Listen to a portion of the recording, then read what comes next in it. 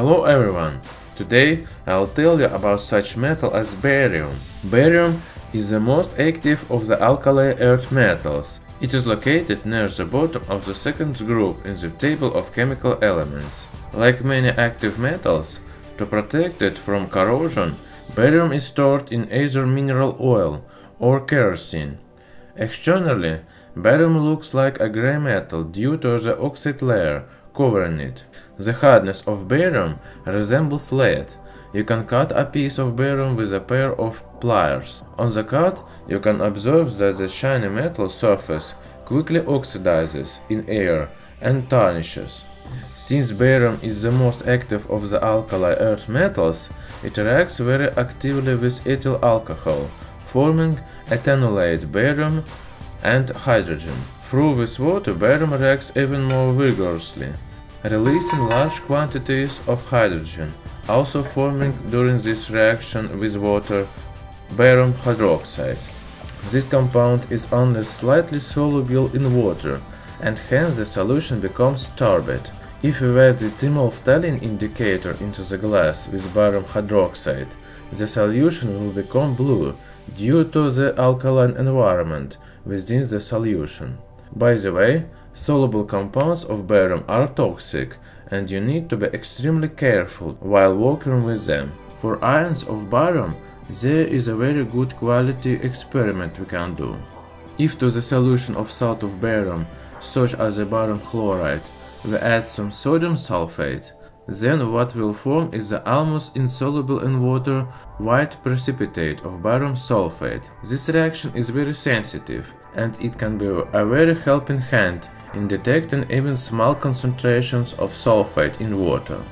By the way, barium sulfate is used in medicine for X-ray studies of the gastrointestinal tract, such as radiocontrast substance. Barium metal on its own burns quite well in air.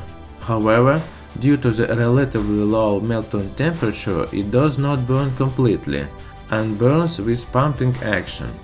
This behavior is caused by the partially formed peroxide of barium, which reacts with the metal barium, and in that time the combustion is briefly enhanced. As a result of barium burning in the air, we get barium oxide. This oxide is used to create high-temperature superconducting ceramics, as well as an additive in the specialty glass ground glass with low refractive index. On the wooden surface, barium burns more intensely because of an additional reaction with the cellulose from wood.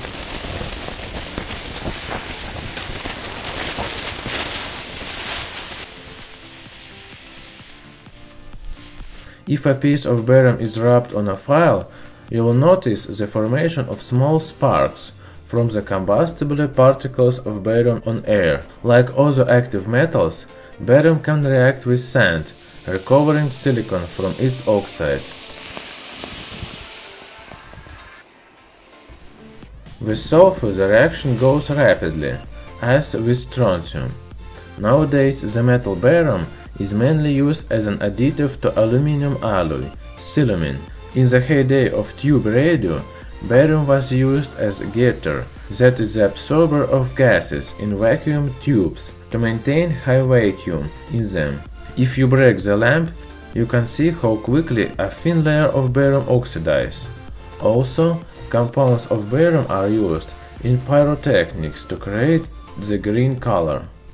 Now you know a little bit more about one of the other metals. If you would like to support the continuous production of science videos like this one, please support channel on Patreon, link in the video description.